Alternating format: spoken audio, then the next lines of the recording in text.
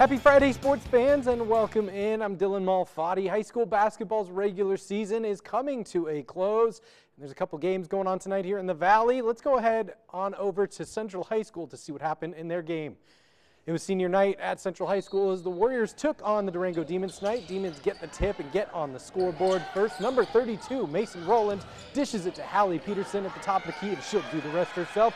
2-0 Demons. Warriors, they'll answer back though.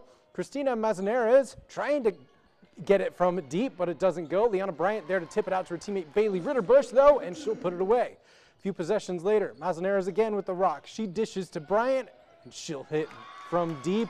Warriors take the lead 11-9 midway through the second. Warriors ball.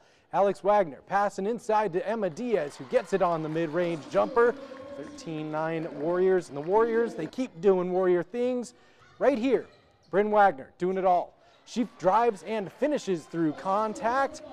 Some mistakes here by the Warriors late though. In the first half, a turnover means a fast break the other way for the Demons. 23, Riley Campbell takes it in, lays it up, but not in.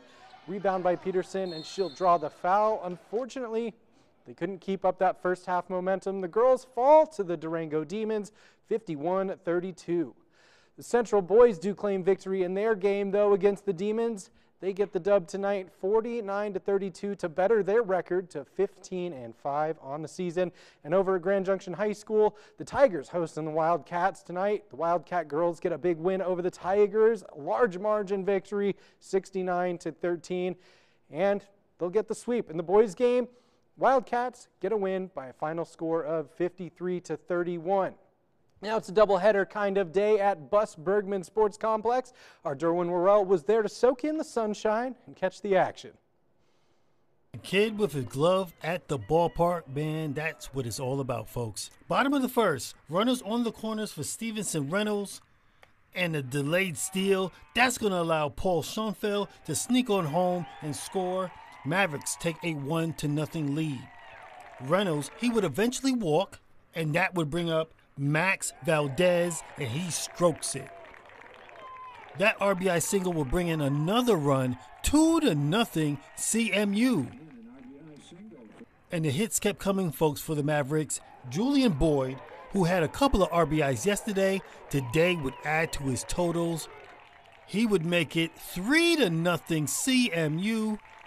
Same inning, it's now 4-0 CMU. 2 on for Ethan Ezor, and he finds the alley.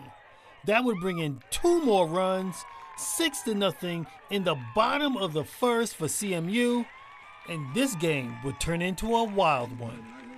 The Mavericks, they take game 1, 20-15.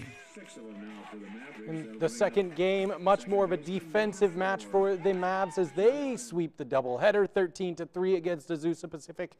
Catcher Declan Weisner has 4 ribbies in this game, and they'll play one more against Azusa Pacific tomorrow at 11 to round out the weekend. Now, while the Mavs were on the field today at Bus Bergman Sports Complex, they're also in the pool at El Pomar Natatorium. CMU put up a good fight this morning at prelims, seeing 27 swimmers and 3 divers qualify for tonight's finals.